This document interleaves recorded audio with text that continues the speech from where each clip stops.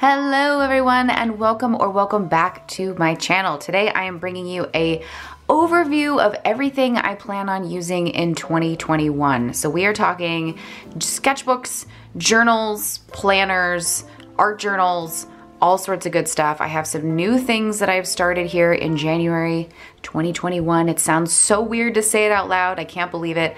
I have a couple of very project specific sort of books that are in this pile. I have an art journal that is just like never ending. I'm trying to finish it. I'm so close.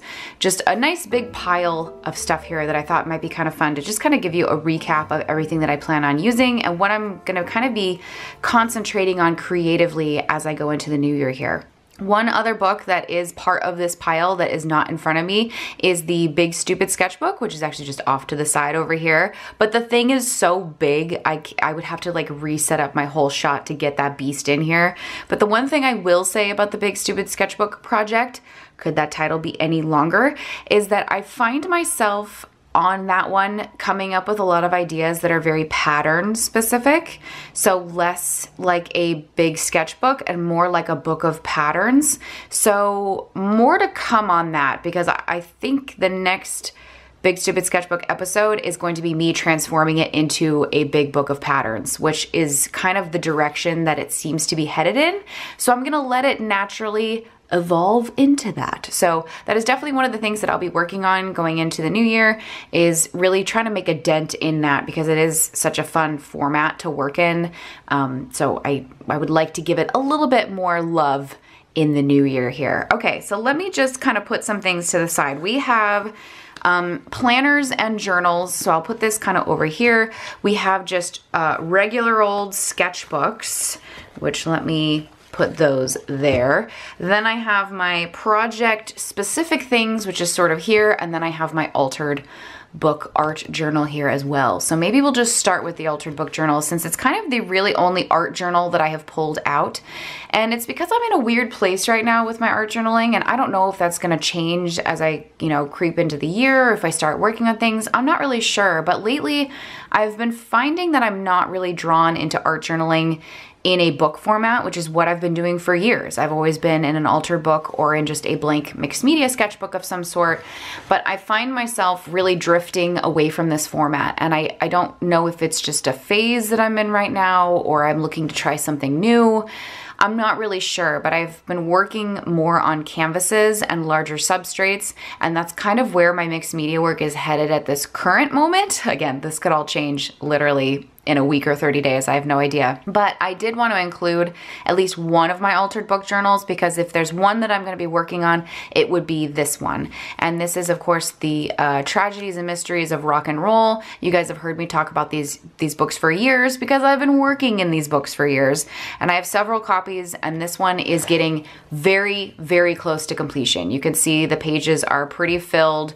It's a nice, thick, chunky art journal here. So I have some, spreads that are kind of in progress that I have been working on in this that I definitely want to come back to and give a little bit more kind of love and attention to. See, lots of in progress things. So there's maybe a handful of spreads, I'd say maybe 10 or so that's probably left to complete in this book. Otherwise, this would be a completed art journal, which is an exciting thing to think about. So that's maybe the one draw to keep working in this, is just that I'm so close to having a fully altered book here that it would be exciting to get that done. And then of course, share a giant like 5-hour flip of it because that's how long it would take me to get through it. Continuing right along, let's talk about some project specific kind of books or sketchbooks here. This one on top here you have already met and know, and certainly my patrons know because I've been filming videos for that over there. This is my D&D journal. So my D&D journal is definitely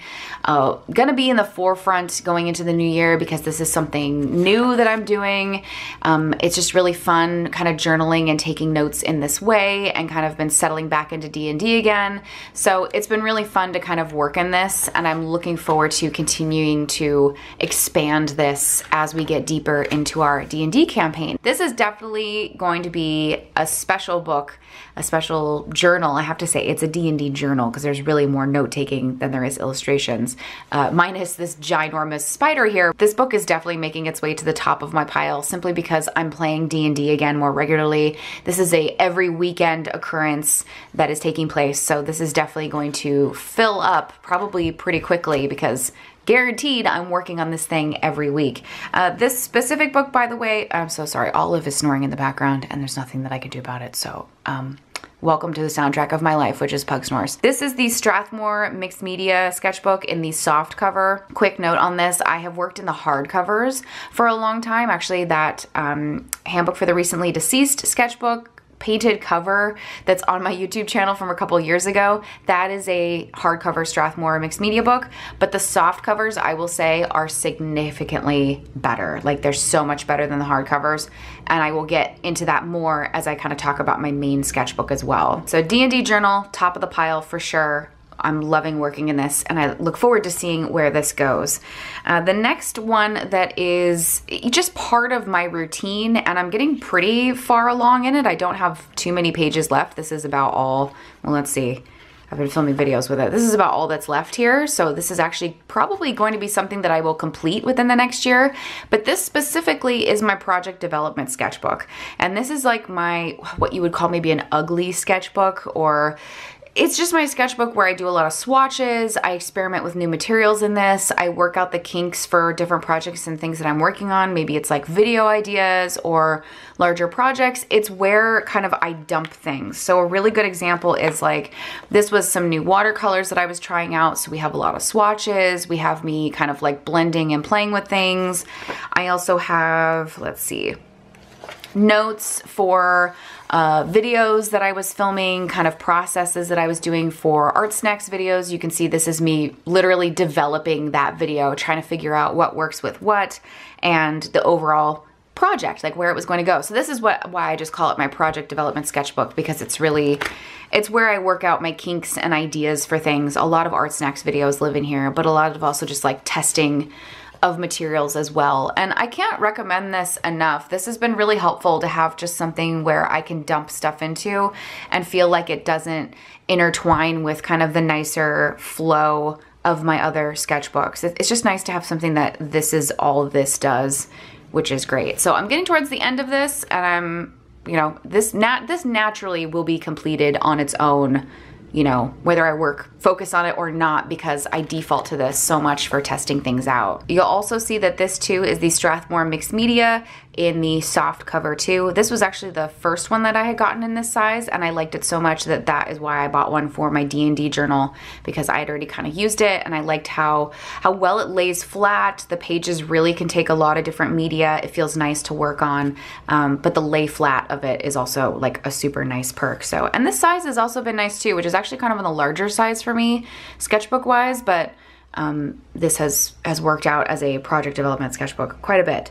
Also to note, these are my own Hollow Ghost stickers, which I believe there's some of these left in my Etsy shop. I'm not entirely sure, but that's what those are from. Next up, this is actually a sketchbook that I don't believe I have shared much of, if at all, on YouTube. And this is a project specific sketchbook. This is my tarot deck sketchbook. So this is my book that has my tarot card notes in it. It has initial sketches, ideas, kind of general brainstorming as I'm building the Bybun tarot deck and creating those cards. I did need kind of a book that is just specific to that project, so that as I kind of create sketches and things, it all lives in one place. And I also think that this could be a fun, like, behind the scenes sort of thing later on, if and when I ever complete the deck and actually get it made. This could be a really fun, kind of cool, you know, companion book that maybe goes with it. I'm not entirely sure. Now, I haven't shared a lot of this on YouTube, and I'm not ready to share it quite yet. My patrons have seen it, so I'll just leave it at that. I will give you a little sneaky peek here. So for example, this is a current card that I'm working on. This is the Magician. You can see I have kind of a sketch happening underneath this little tracing paper, which is actually what I'm going to use to then transfer the master design. But I have notes kind of underneath here of different colors and what I'm going to use, meanings of the cards, stuff like that. Let's see, is there something else?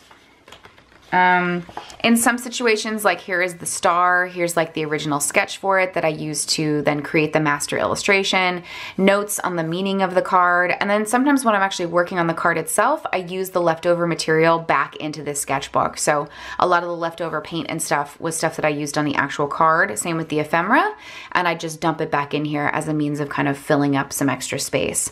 So this is my tarot deck sketchbook. This will naturally continue to grow as I focus on that project, and that project is a huge goal for me for 2021. I really want to put a dent in that tarot card project. It's a very time-consuming one, but I think it pairs well with just my whole general goal of just trying to focus on making a lot of art in 2021. I need to make and produce more artwork, and I think the tarot project is a great way to kind of help nudge that goal along. So this is the book for this. This sketchbook, by the way, is from Danique, and I think it's just one of their regular sketchbooks. It just feels like a smooth kind of white paper in here, nothing super fancy. It doesn't take watercolor or water media very well, I will note that, so it's not something I would probably use in my regular day-to-day sketchbook life, but it is great for kind of note-taking and leftover paint and stuff like that. So, and it does lay really flat, which if you haven't learned already, that is a very important thing to me with choosing books. It's gotta lay flat, and this one does actually lay pretty nice and flat. So that is the tarot deck sketchbook, tarot project book. Let's move on now to kind of my everyday sketchbooks as well as my planners. All right, so first let me tell you what these sketchbooks are. I have currently 2 sketchbooks in the works. I have a Strathmore mixed media in a smaller size, which I'm liking quite a bit for just kind of straightforward illustrations. Not something that I would use for mixed media work, so I would not recommend this as an art journal, but it's really great for just drawing inky stuff. It takes watercolor really well. It does take media really well, but it's not something that I would necessarily build up a full art journal spread in. Maybe I would feel different in a hardcover, I'm not entirely sure. But when it comes to mixed media full spreads, I still like to default to the Moleskine Art Plus, which has always been my default favorite sketchbooks to use for a really long time. But I will say the Strathmore mixed media is slowly creeping its way up on my totem pole. This is probably my favorite sketchbook. This is probably number 2 if I did have to pick a close second. To note on the stickers, of course, we have my Inky Witch stickers, which I think there's some of these in my Etsy shop. I'm not entirely sure. You can check that out. I don't know. Oh, this is Fran's stickers from her witchy pack from a really long time ago, and I don't know what this is from. This might be a Tim Holtz thing. I'm not entirely sure, and I have no idea who this is from. This was gifted to me, so I don't know. And then, of course, this is one of Lee's Patreon stickers here on the front. Love her work, and I had to put this little bunny on the outside because, hello, bun, had to do it. Ugh. Duh. So the function of these 2 sketchbooks is really mainly for like my everyday sketchbook. When I want to work out an idea for something, I want to illustrate something, or just draw or sketch or practice, this is the one of 2 books that I would then be working in. This Moleskine I did start in January of 2020, so I'm reaching the year mark on this, but I will admit this past year I really did not make as much art as I would have liked to. This one I just started not that long ago. I want to say I started this around October, because originally I was going to make this like my horror sketchbook, and then it just turned into like my everyday one. They're kind of both sketchbooks that I do the same kind of work in, although this one I do more of the art journal spreads in. I'm getting pretty far along on this one. I'd say I'm about halfway, probably about halfway, but I do more time-consuming work in this. So this is where you're going to see kind of the full art journal spreads happening, whereas this one is going to be more of, you know, the drawings, the stuff with watercolor, you know, the standalone sort of illustrations. Sometimes I do messy stuff in it where I'm just kind of using up leftover media, or maybe I'm working out an idea for something. Did I do that in this one? I don't know, it's a really good like just kind of warm up practice kind of place and singular illustration kind of place. That's what happens in this one. But this one I definitely do more mixed media work in. You can see I have a couple of spreads that are like in progress. I have, let's see, do I have another finished one somewhere? But not only do I have just regular sort of sketches in this as well, but this this sketchbook is just so great for full-blown art journal spreads. Like I can really layer these pages up with stuff, and they're thick, you guys. Like these pages are very hefty, but it's great for art journaling. I cannot recommend it enough. And even just this size, I think what is this, 5x7 or something like that? Don't even know. The size is perfect because I do work really small, so it just like fits my art journaling style really well. But I'm about halfway through on this one. Hopefully I'll be able to make a dent and get a little bit more in. I'm definitely revisiting this one. I just was working in it last night. The Moleskine Art Pluses, man, they've always been one of my favorites, and they fill up my shelf the most. I have more completed Moleskines in this size than anything else. And then this little guy, let's see, how far am I on this? I'm more than halfway. I'm more than halfway on this one. Watch out. But I don't do as well developed, like time consuming things in this. So that is the difference. But these are my main two sketchbooks. When I say I'm going to work in a sketchbook, it's going to be in one of these two.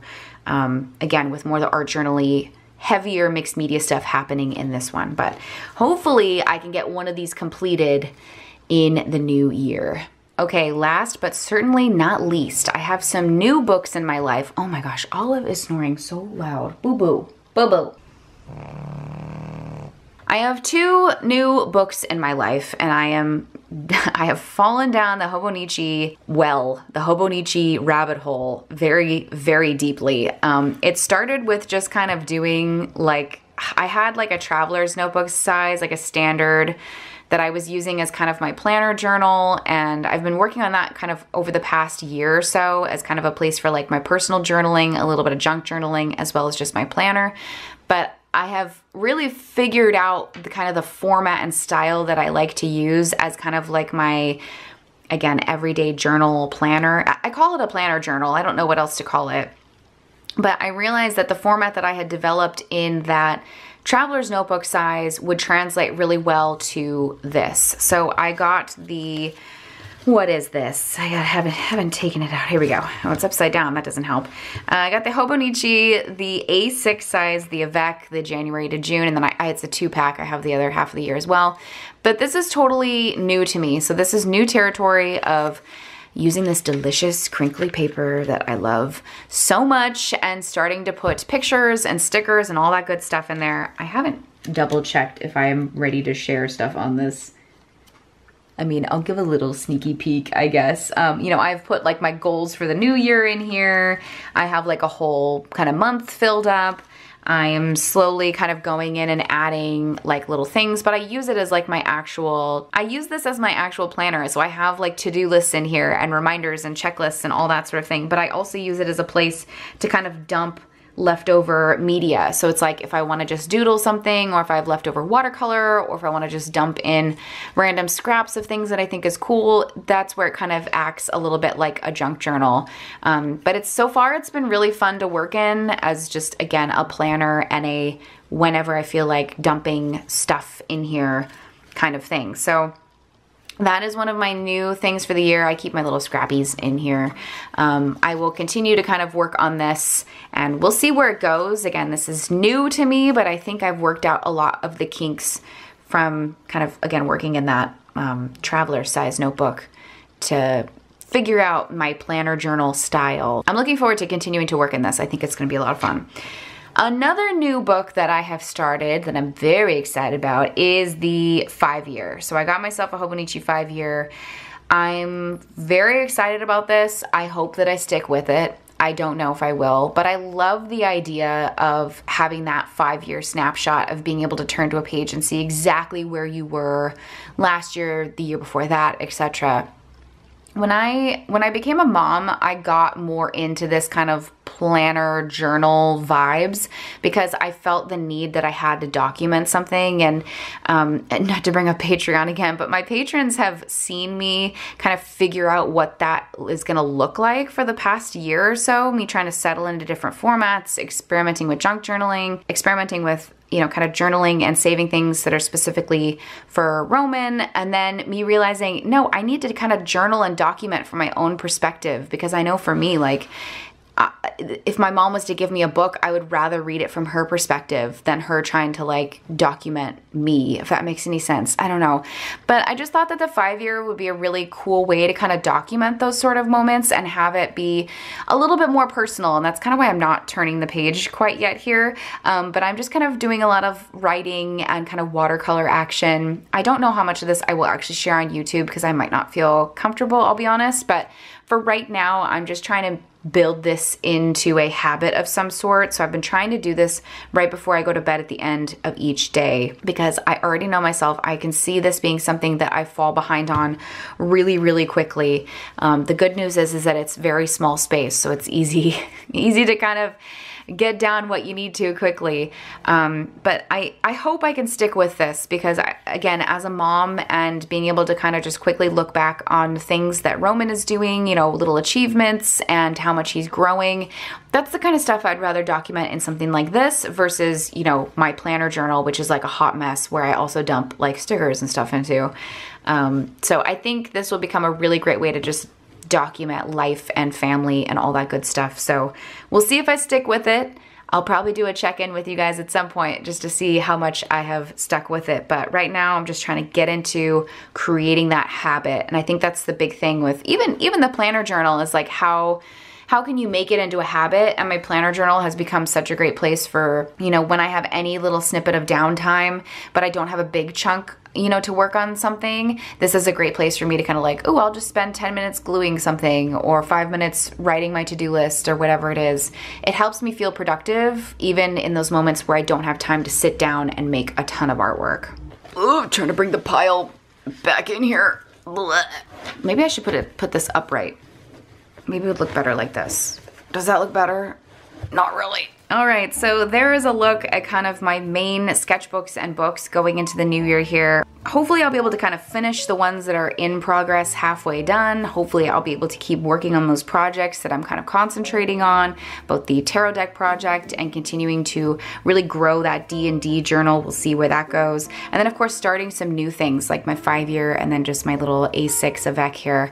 I'm looking forward to keeping on working on those and seeing just what happens. I mean, I'm becoming a planner person. Oh my God, who am I? Even just a journaler, like an actual, I'm writing entries of things. I did not do those things in the past and now I am doing it, so it's kind of wild. But anywho, I hope that this was helpful or entertaining in some way for you just to see what I'm gonna be working on in 2021. I'd love to know what you guys are gonna be concentrating on in 2021. Do you have sketchbooks you're trying to finish? Do you have a new planner you've started? I'd love to know in the comments down below. And of course, if you have any questions for me, you can leave them for me in the comments there too, and I will do my best to address them.